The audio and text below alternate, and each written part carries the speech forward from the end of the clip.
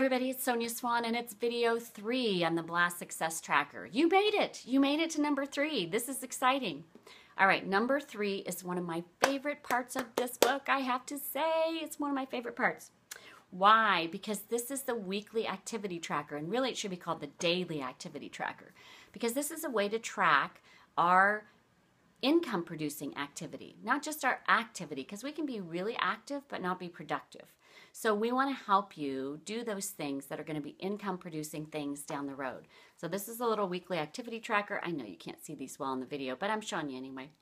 And it has little checklists for every day. So on Sunday it says I used Young Living products. Did you know that's an income producing activity?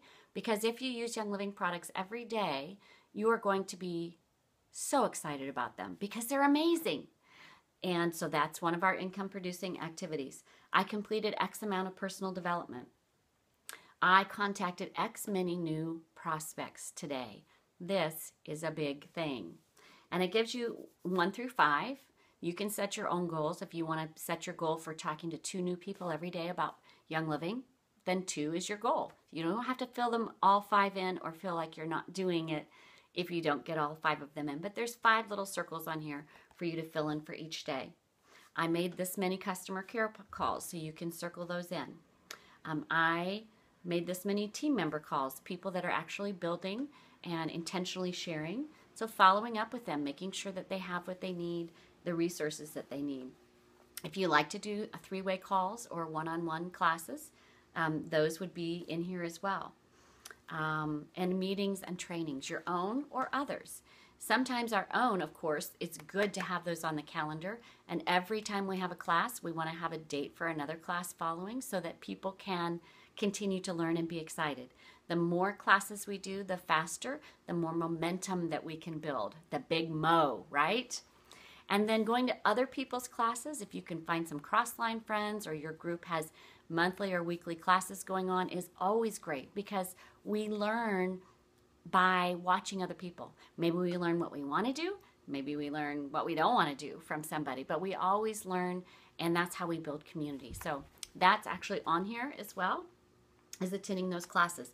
So it gives you also some weekly goals. Writing down goals is powerful. Powerful, powerful. We do a whole section in B.L.A.S.T on writing goals because we think it's that important to write things down. Anyway, there's a whole thing on this. So goals, the number of new people I'm going to make contact with, the number of follow-ups I'm going to do this week, the number of people I'm going to invite to product workshops. And then weekly tasks. I went through the Young Living business presentation with this many people. I signed up this many members new this week, and I tracked my contacts on my B.L.A.S.T contact sheet.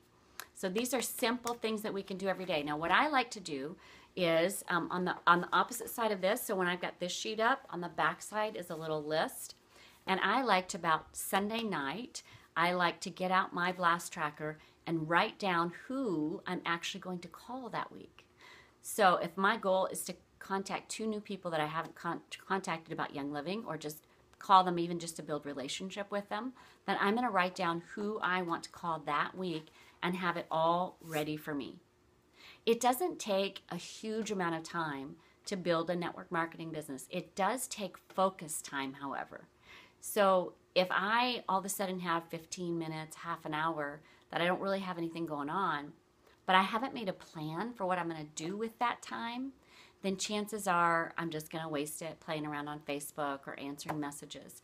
If I know that that time is going to be time that I'm going to make contact with new people and follow up with old people, and I know just who those people are, then I can make that time super productive.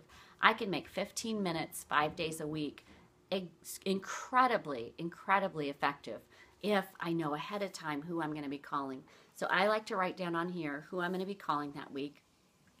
And then as I make those calls, I can check off on the other side what I've actually accomplished. And you're not going to, sometimes, you know, you may get an answering machine or you may not end up connecting with that person, but I have a plan.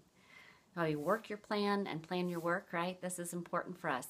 And again, when we first become an entrepreneur, there's nobody really to tell us what to do. So we have to tell ourselves what to do every day. There's no boss saying, you need to contact 10 people a day, And if there's nobody to give me accountability or consequences if I don't do it. If I don't do it, I'm just not successful. So that's really my consequence. It helps when we can hold our own self accountable to the actual activities. So that's my favorite part of the B.L.A.S.T notebook. We'll go over some other pieces coming up in video 4. We'll see you then.